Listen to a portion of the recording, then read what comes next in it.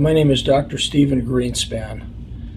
I'm a developmental psychologist specializing in people with intellectual disabilities.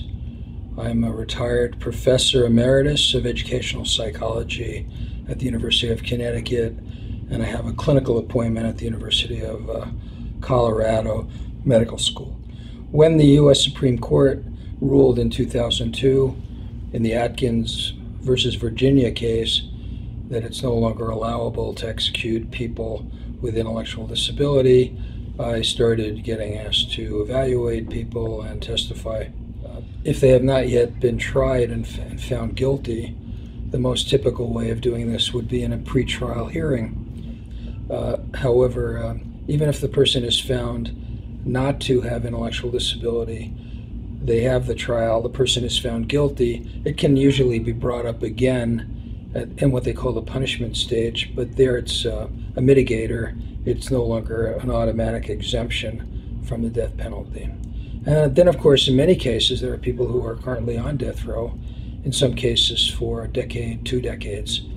And there, the issue was if the person was convicted before 2002, before the Atkins decision, then they will have an Atkins hearing, but it will be held at the habeas level before a judge.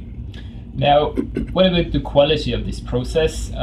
Is it, in your opinion, in your experience, is it working, or are there serious difficulties with it?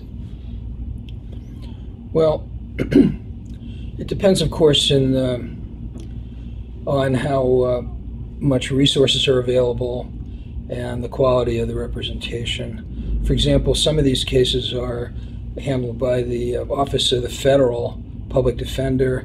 They have very experienced, competent attorneys. They have good experts. They have what they call mitigation specialists who do a good job of investigating, and they have a lot of resources, and those are usually very well done. In some places, like for example in Texas, these are usually handled by private attorneys who are appointed by the court, limited funds, limited investigation, limited experience, and they're not paid that well, and here the process is not very good. Now, even if you have a very good attorney, even if you have very good investigators, even if you do everything the right way, it's still an uphill battle. I would say probably on average maybe 25% at most of these cases are successful. What about the principles that are being used? Is there a scientific medical way of establishing whether someone is fit to stand a death penalty trial or not? For me, the issue that comes before me is not whether they're fit to stand trial, although sometimes that comes up because a significant percentage of people with intellectual disability are probably not competent to stand trial or to assist in their defense. But rather the issue for me is whether they're eligible to be executed because of intellectual disability.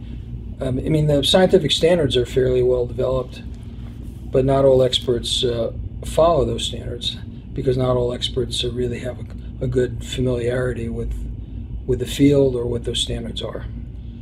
Yes, there are some experts who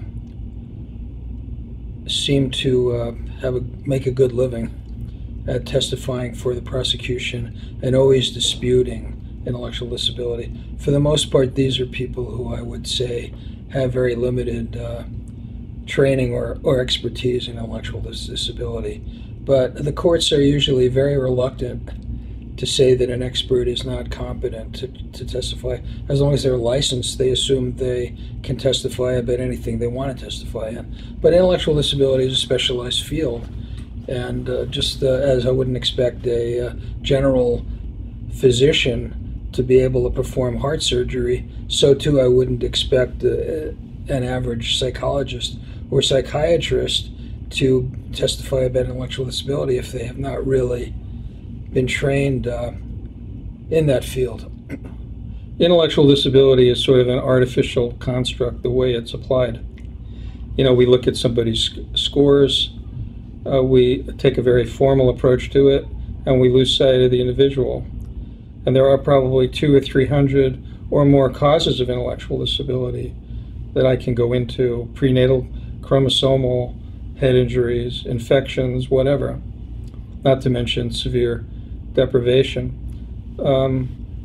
But there are many, many other forms of brain-based impairment: autism, traumatic brain injury in adulthood, but before a crime is committed, fetal alcohol spectrum disorder, which we're beginning to understand is a very big problem in incarcerated populations, and I could go on, that where the IQ may be a little too high to call somebody intellectually disabled, but where they have the same kinds of problems of irrationality, impulsivity, failure to participate in their own defense, inability to appreciate risk. If you look at all the people who could be subject to that kind of problem, who are either on death row or facing a death row, and if you look at the irrationality of the process for determining it, the imperfectness of that process, where it's almost an accident whether somebody gets relief or not, and it's hard to really feel that it's a good process, that it's properly administered. It would just be easier to just eliminate death row altogether. It would certainly save the judicial system a tremendous amount of grief and trouble, and it would save the public a lot of money. Not that I think money should be the main consideration.